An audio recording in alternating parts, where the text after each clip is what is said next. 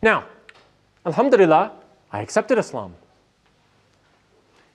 And after I accepted Islam, someone gave me a VHS tape called The Pathways to Islam. Some of you may be saying, what is a VHS tape? Maybe some of you younger folks. The VHS tape is a video. And this video was a panel session of 3 reverts or converts to Islam. And they were talking about their story, about how they accepted Islam. And they spoke about a lot of different things. But one thing that stood out to me and that stuck with me until this day was what one of the brothers said. He said, we not only read the Quran, but the Quran reads us. And at that time, I was young. I was new in the religion, new in the faith. I didn't really get what he was saying. What does he mean, the Quran reads us? Now, my memory, I'll admit, is not very good. From what I can recall, it being so long ago, I don't recall that he actually explained what he was saying. He didn't really go into details about it.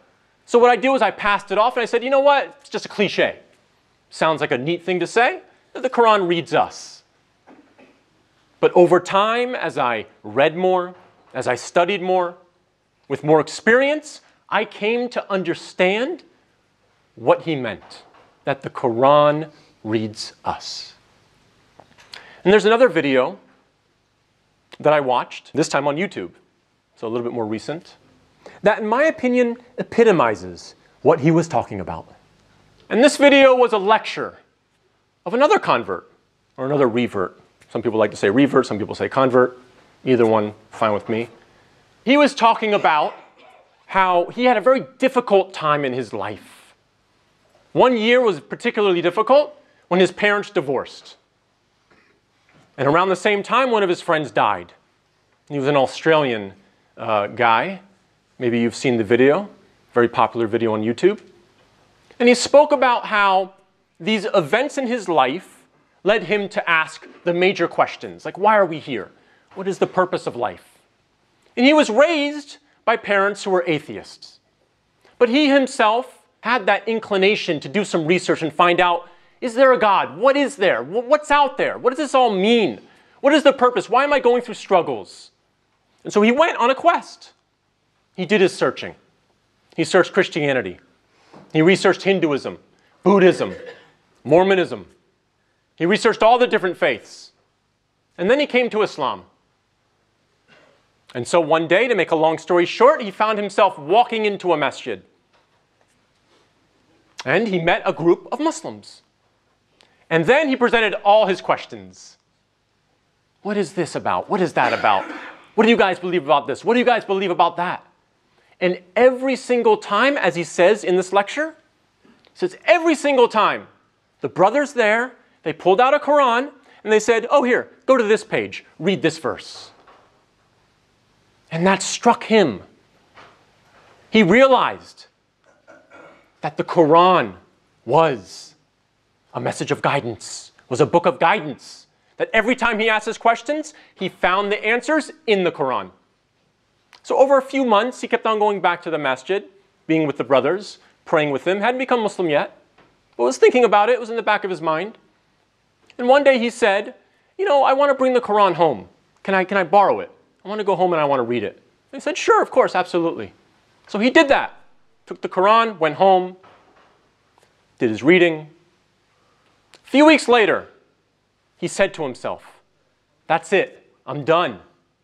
I want to become Muslim. It's very clear in this book, this is the way of life for me. So he waited until the sun went down, nighttime, warm summer night. He wanted to set the mood. So he opened the window, he lit a candle, he dimmed the lights. He was reading the Quran. And then he closed the Quran, put it on the shelf. He said, Allah, or God, this is it. I want to take my journey into Islam. I want to take that leap. I believe in it. I've read the Quran and it makes sense to me. But I need that extra push. I need that extra little push to just prove to me that this is true. So what did he do? He said to God, he said, please, just show me a sign that Islam is indeed the truth. And he waited. And he said, I just want nothing big at all. Just maybe a bolt of lightning or something. And he waited.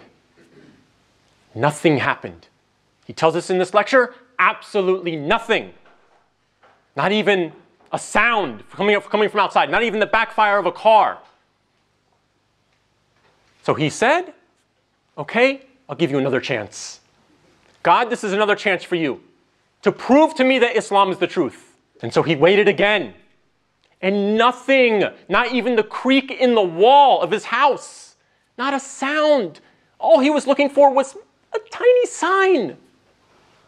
Absolutely nothing. And he was disappointed.